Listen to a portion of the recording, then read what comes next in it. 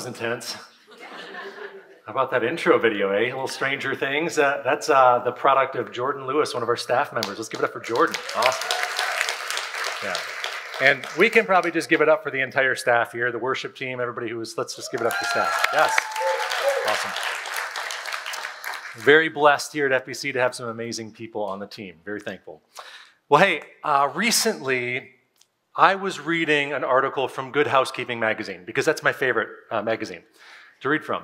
And in this article, it suggested that the average person, the average American, should sweep their kitchen once per day. Now, I think that whoever wrote this article at Good Housekeeping probably doesn't have little kids. Because if you're anything like me and you got little kids, you have to sweep the kitchen constantly.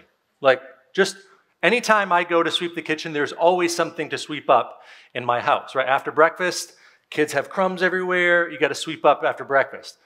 Then there's snack, right? After snack, they make a mess everywhere. Then after lunch, they make a mess. Then after the snack after lunch, they make a mess. And then dinner, and then the snack after dinner. You get the point. It's just constant. We have just messes all over the kitchen all the time, crumbs everywhere. That's just the way our kids are, which is probably why we have so many ants this spring. Anybody else have a lot of ants in particular? Yes, this spring, ants are everywhere. The ants love the Berkebine household. They love it. They tell all their friends, right? Hey, let's go to the Berkebines for lunch today. What's on the menu? Whatever you want, man. It's all over the floor. So that's our house. We have ants. And so a couple years ago, I discovered this ant bait that I started using. And if anybody's seen this before, there's this or other versions of it. Basically, this little plastic container filled with sweet liquid. You break it open on one end, you set it on the ground, and then what happens is the ants, they are attracted to it, they go toward it, and then they eat this sweet liquid. And I assumed that when I first got this, that the ants would go to it and then eat it and die. It's actually not how it works. It's pretty ingenious. So what they do is they go over to it, and they eat, and they keep eating, and they keep eating. They fill their bellies with this little sweet liquid, and then they go back to the colony, and then they tell all their buddies, hey, this stuff is pretty good, let's come try it out, and then they start feeding the queen some of this, and the ants can go back multiple times. It takes days for anything to happen. They'll fill their bellies, and pretty soon all these ants are coming in your house. In fact, it attracts more ants than you probably would normally have in your house, which made me concerned at first. I'm like, this is the opposite of ant poison. Like, more ants are now in the home. Well, that's the beauty of it. Right? They all eat up, and then what happens is, they say, this is great, this food is good, it tastes good, it looks good, everybody's doing it, we're going to do it too. And eventually, over time, the ants poison themselves and they die. This liquid has 5% borax in it. Borax is lethal to ants, and it's subtle, though. It takes time. It often takes, on average, like 2 days for an ant to die after eating this poison. So by that point, they've already consumed a bunch, and they've spread it all around, and pretty soon, the entire colony is dead. And that's the beauty of this ant bait. Now, as I've been putting this out for the last couple weeks and trying to take care of all the ants in our house because of the messy crumbs everywhere with the kids, it made me think of something. In this world, there is something that is incredibly deadly and poisonous and toxic to the human race. In fact, this is a poison that we've all consumed. Now, we consume of this regularly, and it's a poison called sin. Now, in the moment when we're actively engaged in sin, it's sweet, isn't it? It tastes good. Other people are doing it. It's enjoyable. And subtly, we don't really know what's happening. But the truth is, little by little, we are poisoning ourselves. It's sweet in the moment. But rest assured, sin is deadly. There are always consequences to sin. And even though the good news, right, and for those of you who've been part of the church for a while, you know this, the good news is there's hope for the poison of sin, right? In the gospel, right, this is what we preach often, right? It's amazing news that God came to earth, right? Jesus took on flesh, dwelled among men, lived among us. He lived the life we couldn't live and died the death we deserve because he came to deal with this problem of sin and take the penalty of sin upon himself. The good news of the gospel is you and I don't have to suffer the wrath of God and face the penalty for sin because Jesus was judged for us. Isn't that awesome? It's great news. That's the good news of the gospel, and we're so thankful for that. But here's the thing. Just because as Christians we've been saved from the penalty of sin doesn't mean that we've been saved from the presence of sin. Not yet, at least. Sin is still very active. It's alive and well. It's all around us, and we can't escape from it, try as we might. We still carry around with us this body of sin, this sinful flesh. Paul talks about that, right, in the book of Romans. It's like this dead body strapped to him. He carries around with him everywhere he goes, that wars against the spirit. We always have, at all times, even in Christ, this constant inward battle against sin. It still tempts us. It still baits us.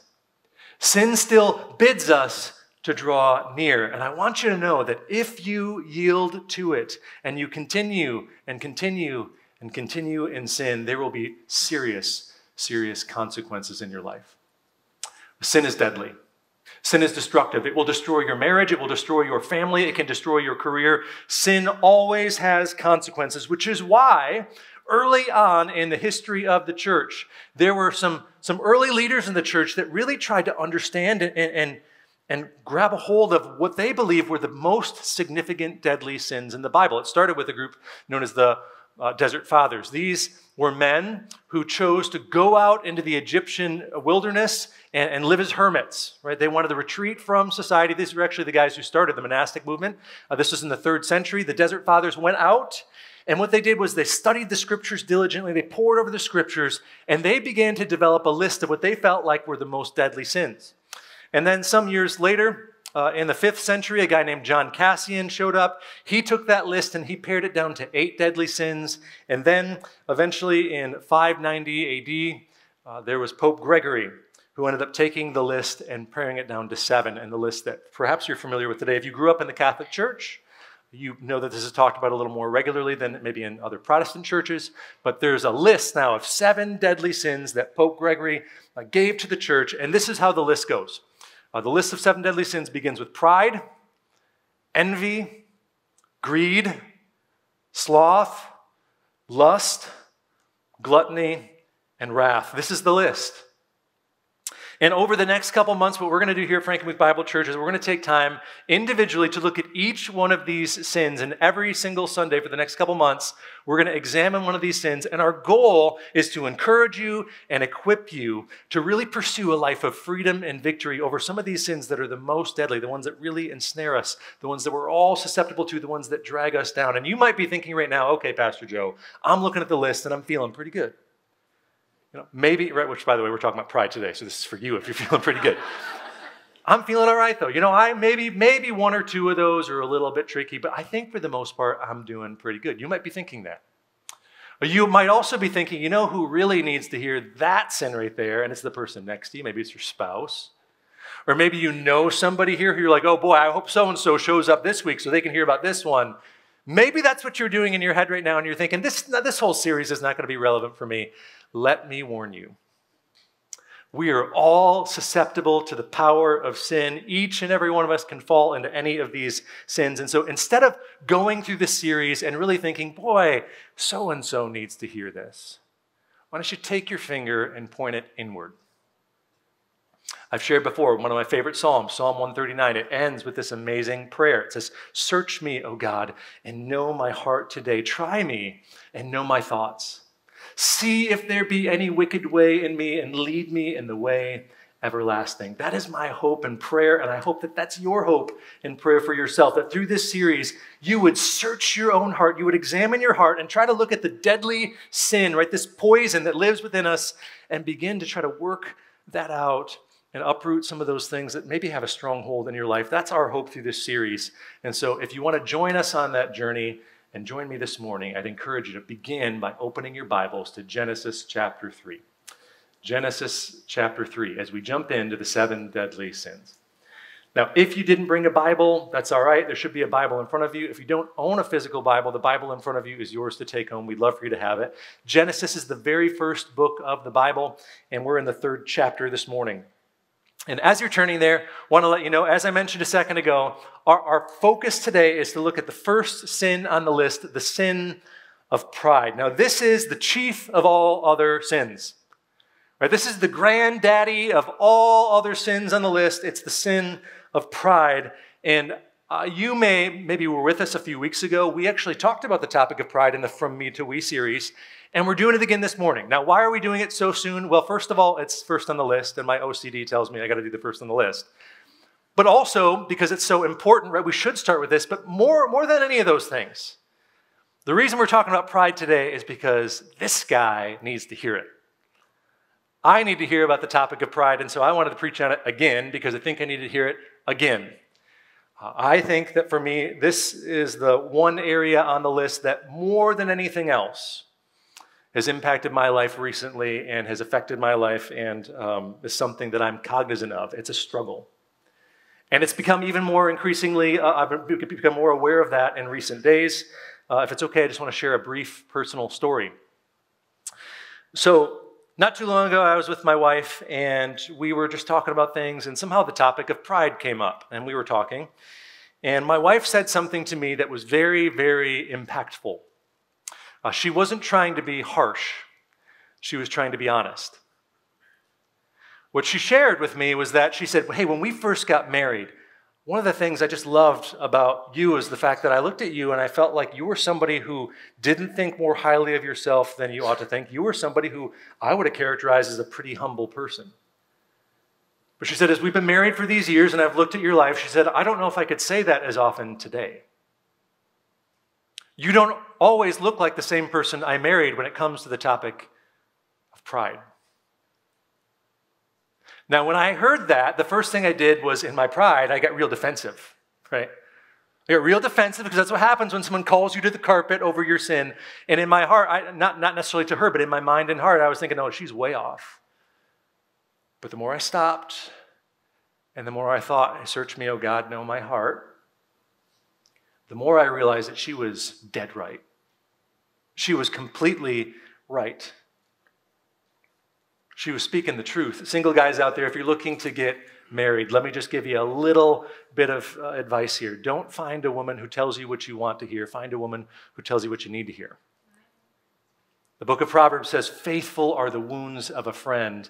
And I am just blessed to have a best friend in my wife who's not afraid to tell me the truth when she sees it. And I welcome that because I need someone looking into my life and speaking truth. Because so many people just tell me what I want to hear. She tells me what I need to hear.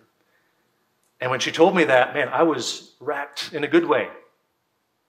I was wrecked because I looked at my life and I said, man, I don't want to continue to become someone that I wasn't before. I don't want this to continue to fester and grow in my life.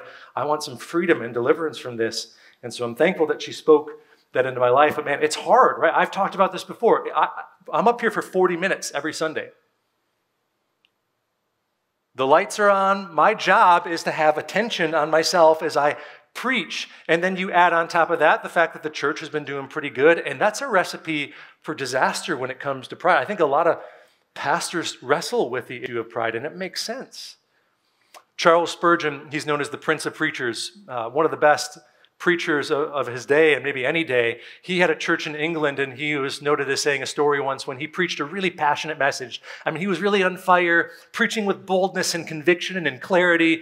And obviously people were pretty impacted by his sermons, but on this particular Sunday, there was a woman who was so impacted by Charles Spurgeon's message that she made her way through the crowd and got up to him right after the message and said, I just want you to know, Pastor, that message was so moving and so impactful. It was one of the best messages I've ever heard. And he responded by saying, thanks, I know. Satan told me just a few minutes ago. See, pride is one of those things that is so dangerous. And it's not okay. Not for me, and not for anybody. And so my hope is that we can begin to deal with this destructive sin. And if you're anything like me, and you need to hear this today, my hope is that it's going to be a blessing to you, because pride is so, so deadly. Pride is the reason why the devil became the devil. Pride is the very first sin we read about in the Bible. In fact, the reason the world is so broken and messed up is because the sin of pride is what started it all. And so what we're going to do this morning is we're going to look at the very first sin in the Bible, the sin of pride. And our goal here as we unpack just a little bit of Genesis chapter 3 is for us to draw our attention to this section, because what we want to look at, first of all, is the root of pride. Where does this come from? What is it in us that begins to act in such a way where we want to elevate ourselves? What is that? Well, that's what we're going to look at this morning. And so if you're in Genesis 3, we're going to jump in there. Just want to give a little context. Remember, right, the first 2 chapters of Genesis, God creates everything. On the 6th day, he creates humans. Everything about humanity and God and our relationship is great because they're dwelling with God, they're walking, they're talking with him in the garden. Everything is great. And then chapter 3 comes. And remember in chapter 3, the background to this is God gave humans a warning. He said, you can eat from any tree in the Garden of Eden. It's all for you. But there's one tree in the midst of the garden that you shouldn't eat from. That's the tree of the knowledge of good and evil. And the day you eat of this fruit, you will surely die. So eat everything else, just don't eat from that tree. That's the backdrop. And notice what happens now in the beginning of chapter 3. It says, now the serpent was more crafty than any other beast of the field that the Lord God had made. He said to the woman, did God actually say you shall not eat of any tree in the garden? Notice the subtle deception here.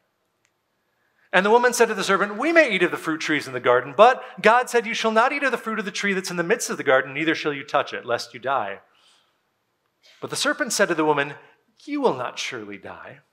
For God knows that when you eat of it, your eyes will be opened and you'll be like God, knowing good and evil. You see, right here in the beginning of chapter 3, the serpent is setting a trap. He is laying a snare, right? He's setting the bait. Remember, Adam and Eve, they were created in a very special way. Of all the creatures that God made, God looked at humans and he said, hey, you are my image bearers. I made you in my image after my likeness. Humans, inherently, we've been endowed with this sense of dignity. We bear the status of image bearers of God. It's intrinsically, we have importance, we have value. We've been crowned with glory and honor, it says in Psalm 8. Humans were made special. And yet here in the garden, what does the serpent subtly suggest? He says, oh, you were made special, yeah, but you can be more. You can be even better. What does he say? You can be like God. That right there is it. This is where it all begins. The root of pride is this enticement that we can be something more. It's the lure of being elevated to a higher position, deep down from one degree to another. All of us, even some of us who maybe are the most humble in the room, right, on a low level, we all still struggle at times with this desire, right, to just be elevated a little more. To be esteemed in the eyes of others, to be admired by people. We all want to be more than we are. It's a deep yearning that lives within all our hearts. And sometimes it's pretty innocent, at least for a while. It's not always something that's just overtly evil. Sometimes it starts so innocent. I think of just my childhood, my teenage years. There was a long period of time there where my only goal was to dunk a basketball. I wanted to dunk so bad, right? I played a lot of basketball growing up. I thought, man, if I can dunk a basketball, that's a big deal. So what I would do is I would work on jumping and all that, and then we had an adjustable hoop in our front yard. So I'd set it to whatever was, kind of a stretch for me to get to, and I'd work on it. And eventually, when I was able to dunk on that level, what I would do is I would raise it to the next level. But every time I got to a new level, I would try to have my parents watch. I wanted them to see the progress I was making because I was proud.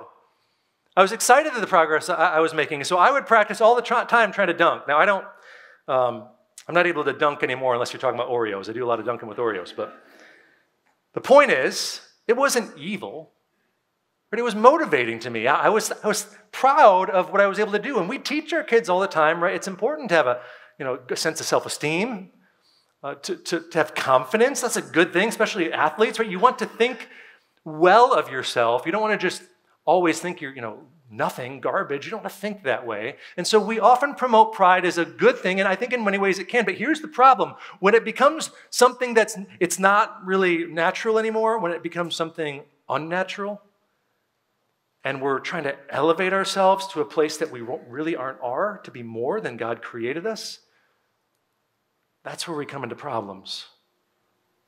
When pride isn't something that's checked, when we can't keep it in check, but it goes unchecked and it grows and it festers, it germinates and becomes something else, that's where the problems really start. That's when pride becomes destructive. That's when it becomes sinful. And that's what we see here.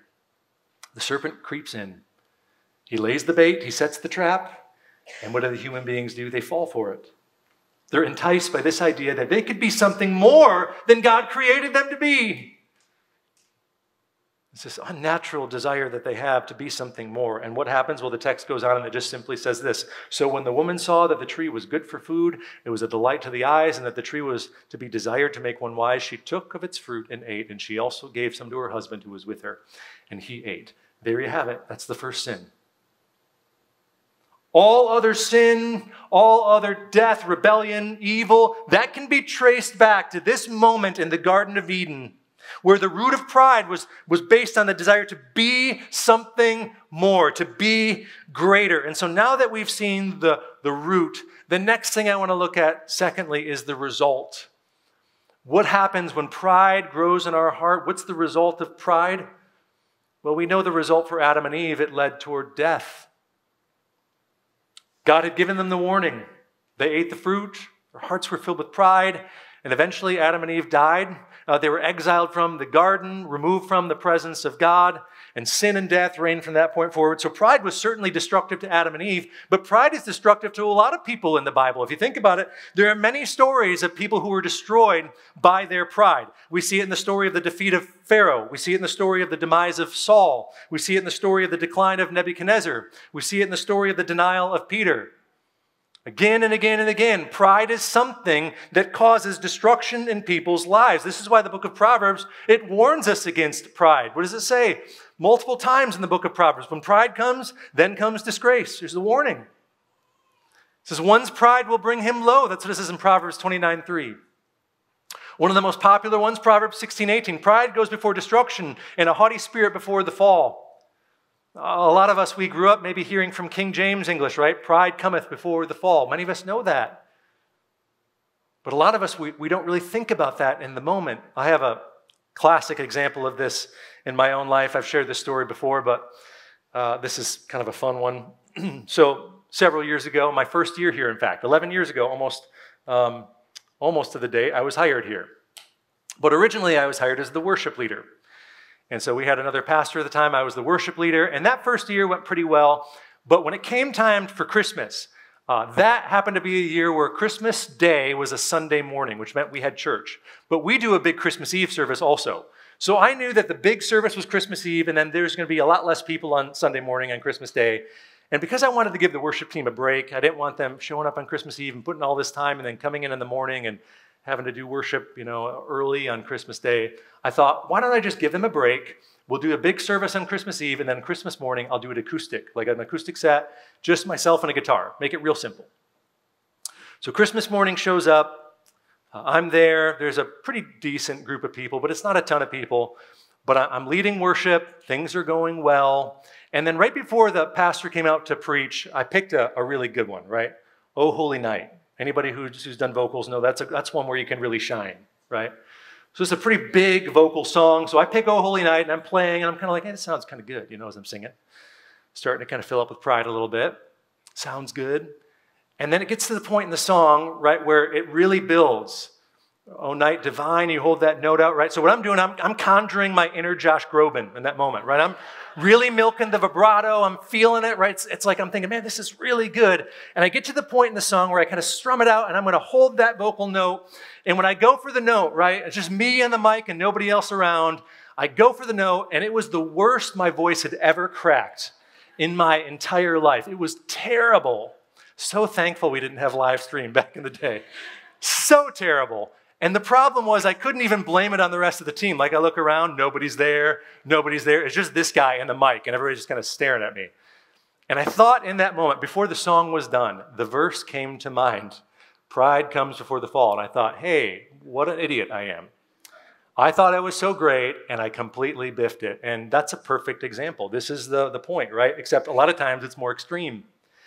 That's a funny example, but the truth is it's not always very funny. We think more highly of ourselves than we ought. We elevate ourselves. We begin to have our hearts filled with pride, and often terrible things happen. And so if you're somebody like me who naturally struggles with pride, what do we do about it? What do we do about this problem of pride that dwells in our hearts? What do we do to try to avoid facing the destruction of whatever it is in your life that pride could destroy? What do we do with that pride there? Well, I think that now leads to our third section. We've seen, first of all, the root. We understand that pride comes from a place where we want to be elevating ourselves above where we really should be. We know what the root is. We've seen now the result, that pride can be something that's very destructive in our life. So what do we do about it? How do we tackle this problem? Well, thirdly, and very simply, I want to look at now the remedy to pride. What is the remedy to pride? What is the solution? What is the antidote? Well, the ultimate antidote and solution, I believe, to the problem of pride is not thinking more highly of ourselves than we ought to think, but having a right understanding of who we are. It's having a sense of knowing exactly the type of person that we are. Paul talks to the Galatian church and he says this: anyone who thinks he's something when he's nothing, he deceives himself. The warning here is to have a mindset that's accurate about self. Not inflated, but true and clear. We aren't supposed to think of ourselves more highly than we should, but we are to cultivate by God's grace and through the enablement of God's Spirit. We're to cultivate this heart and a mindset that's filled with humility. Humility is really the antidote. That is the remedy to the problem of pride. Now, the word humility, it actually is a Latin word that comes from the Latin humilitas. The Latin word humilitas comes from another Latin word, which is humus, and that Latin word means dirt, or soil, or earth, or ground. That's where the word humility comes from. So obviously something that's low. But when you think about that for a moment, literally pride is the elevation of self above where we should be, but humility, right? This is the thing that keeps us grounded. It's what helps us to see clearly who we truly are. To have a mindset of humility is seeing ourselves the way we should see ourselves. And the truth is, everything that we are, everything that we have, everything that we can do, our abilities, all that stuff, all of that comes from where? From the God who's gifted us with everything. It comes from above. Everything you have came from the Lord. This is why the prophet Jeremiah, he talks about boasting. He says, thus says the Lord, don't let the wise man boast in his wisdom. Don't let the mighty man boast in his might. Let not the rich man boast in his riches, but let him who boasts boast in this, that he understands and knows me. When we boast, when we brag about things, we should be bragging about the one who gave us everything that we have. Do you know him? Do you understand him and what he's done in your life? Do you know the one who created you? Do you know the one who gifted you, who's given you all that you have? Your life, your job, your money, your appearance, your family, your possessions, your home, your intelligence, your kids, your athletic ability, your sense of humor, your style, your gifts, and your abilities, all those came from God, not from you. Everything you have came from him. Do you know the one who loves you so much, that he was willing to humble himself, to clothe himself in sinful flesh? He was without sin, but he clothed himself in humanity. In the appearance of sinful flesh, he clothed himself. And he humbled himself and became obedient to the point of death, even death on a cross. Do you know him? Do you know the one who took the path of humility for you, for your sake and for my sake? If anybody's going to receive glory or praise, it should be him. He's the one who deserves to be exalted. He's the one who deserves to be praised, not you and not this guy. As soon as we draw this message to a close, I want to challenge you. So many of us, we want to be elevated. We want to be esteemed. We want to be admired. We want to elevate ourselves above where we should be. We want the spotlight. We want to be more. We want to be like God. But man, that mindset is destructive. It's dangerous. In the moment, man, it tastes so sweet, doesn't it? When people talk about how great you are, that tastes sweet. It feels like it's nourishing. But the truth is, it's deadly. It's a poison. So what if we made a change? What if in this church we decided to think differently about ourselves, about others? What if we decided to make a change? My goal this morning is I want to challenge you to approach life with a sense of humility. I want to challenge you by God's grace and through God's Spirit to approach life differently. I don't want to just challenge you, I want to challenge me. This guy right here needs this. This has been a battle for a long time, and I don't want it to be a battle anymore. What if I decided to make a change? And you decided to make a change. Instead of boasting about self, instead of bragging about self, instead of trying to make much of self, what if you did something different? Here's the big idea. It is so simple, but what if we decided to just make much of Jesus? What if in your life and my life, we just decided to make much of him? You know, we've been talking a little bit lately as leadership here. It's summer, which is great because hopefully we're going to feel a little bit of breathing room here. But the last week was our biggest regular Sunday ever. And we've seen a lot of growing pains. You probably know about the parking situation, and classrooms are getting kind of full. So we're talking as a team about ways that we can try to accommodate some of the growth.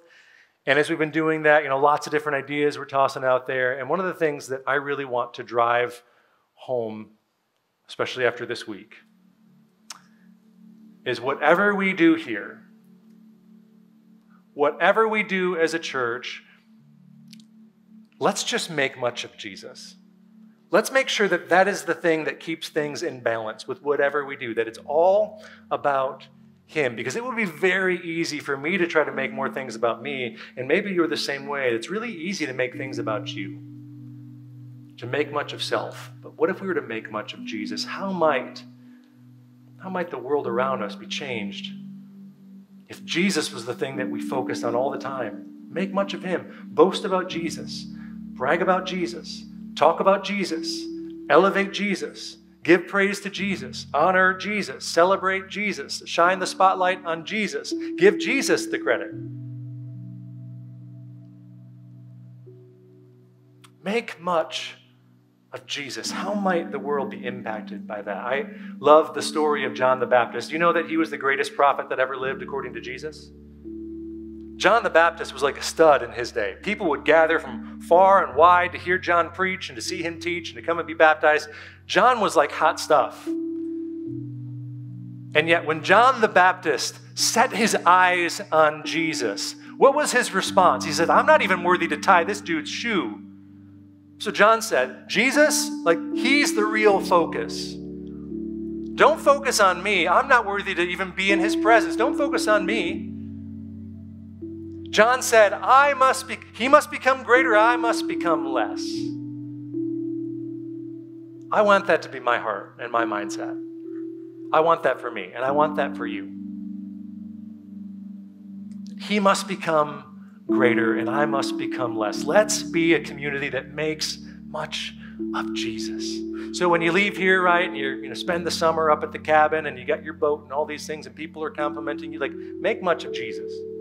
When people look at how gifted you are in your career or your skills or abilities, right, make much of Jesus. When people talk about how wonderful your kids are, make much of Jesus, right? Sports happen this summer. How many of us, right, we put our identity in our kids when they're playing sports, don't we? We do it. Our kid does really good out there, and it's kind of like, yeah, that's me right there, right from their old man, chip off the old block. We do that. Make much of Jesus. Make much of Jesus in everything you do and see how the world will be impacted. May this be the mindset, your mindset and mine in the church by God's grace and through the enablement of God's Spirit. With our whole heart, let's be a community that makes much of Jesus. Let's be filled with a sense of humility, not pride, humility, and make much of him in everything we do. Let's pray. Lord, thank you for this morning. I thank you for your goodness. I thank you for your grace. I look at my life and I want to change.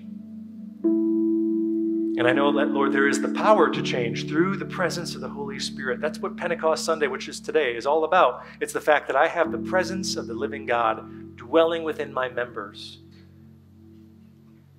You're so good and so gracious and so faithful. And so, Lord, I can't manufacture this humility. I know that this is something that you bring about in me and through me. And Lord, I pray that you would conform me more and more into the image of your Son, the humble one. May I have the mind of Christ, and may all here have the mind of Christ. May we make much of you, much of your Son Jesus in everything we do. And may you use that testimony of how great Jesus is to impact this region for your Son, Jesus Christ. We pray for that, Lord. Pray for this church. Help me with a challenging, destructive problem of pride in my heart. Uproot it. And I pray that through the rest of this series, Lord, as we walk through these 7 deadly sins, this is kind of a good series, but it's a little bit of a downer for the summer, that we're going to look at all these different things that live in our hearts that cause problems. I pray that we wouldn't focus on the wrong things, but we focus on the right thing. That, Father, that by your grace, you're helping us. You're making us more and more like your Son, Jesus. That you who began a good work in us will carry it on to completion of the day of Christ Jesus. Praise you for that. Man, that is awesome. We don't deserve the credit for anything good we do. We want to give it all to you. For your glory, for your praise, for your honor, for your fame. May we make much of Jesus in this place. It's in his name we pray.